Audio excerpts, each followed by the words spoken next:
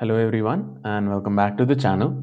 In this section of our Kafka tutorials, we will be learning to write Apache Kafka producers as well as Kafka consumers using Java. So if you have not subscribed to the channel already, now would be a great time to do so, and let's quickly get started.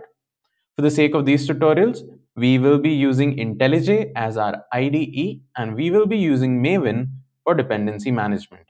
Now, if you are not sure about what Maven is and why is it used, you can check out my video on what is Maven. Also, it's not absolutely necessary to be using Maven in this tutorial. You might as well use Gradle or Ivy or any dependency manager that you want to use. All right, so let's get started. I have my IntelliJ IDEA open. So this is a Java IDE by JetBrains, and it is like one of the best IDEs out there. So I highly recommend that you use IntelliJ. What I have here is the community version, and it's pretty useful. All right, so I will be clicking on new project, and I want it to be a Maven project. And okay, so I don't want to use SDK version 11 here. I will actually be using SDK 1.8. You can use any SDK, you can use the latest one. So it's not an issue. I just want to do it in Java 8. So let me download this. It will take a couple of seconds and I'll see you at the other end of this. All right, the Java SDK is downloaded. Let's click on next and let this be Kafka examples. Let's finish this and our project will get created. All right, you can see that my project Kafka examples has been created.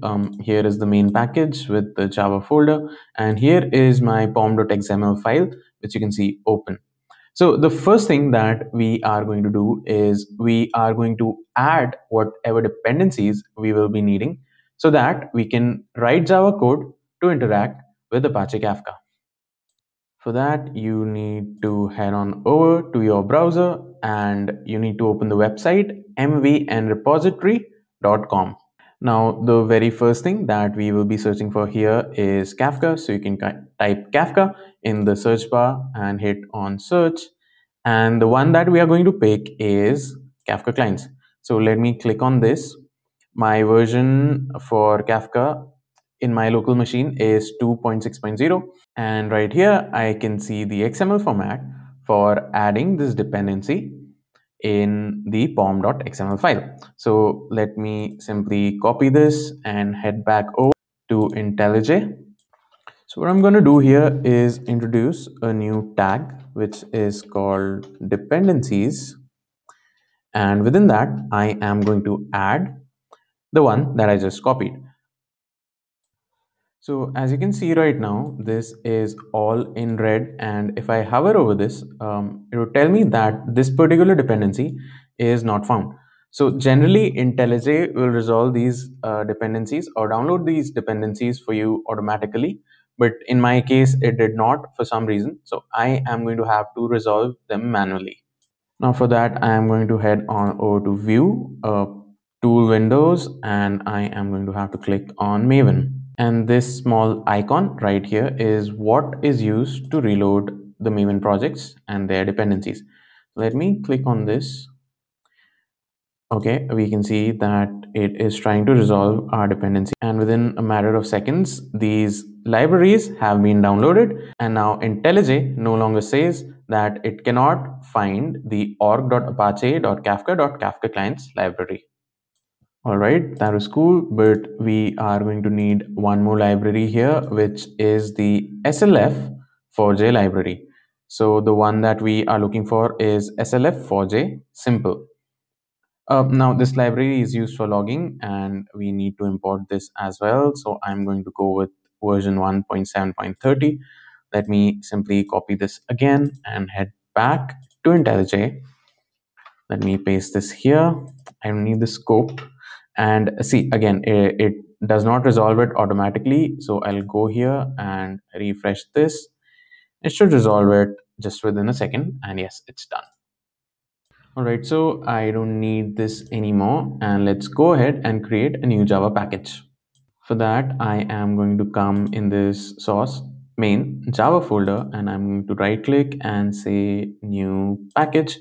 And let me name it anything like com.example.kafka and hit enter. All right, so our package is created. Let me now create a new Java class so that we know that everything is running correctly. Let me call it producer demo, or let me just call it producer. Okay, so our class gets created. I'll increase the font size just a bit, and when we go ahead and say psvm, we have the main method, and I'll say system.out.println. Let's say hello Kafka.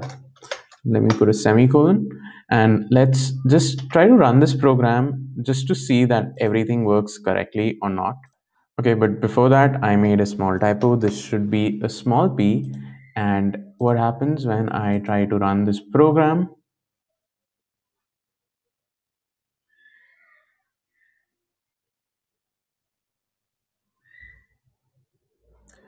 All right, we can see the output, hello Kafka, and this shows us that everything is working correctly.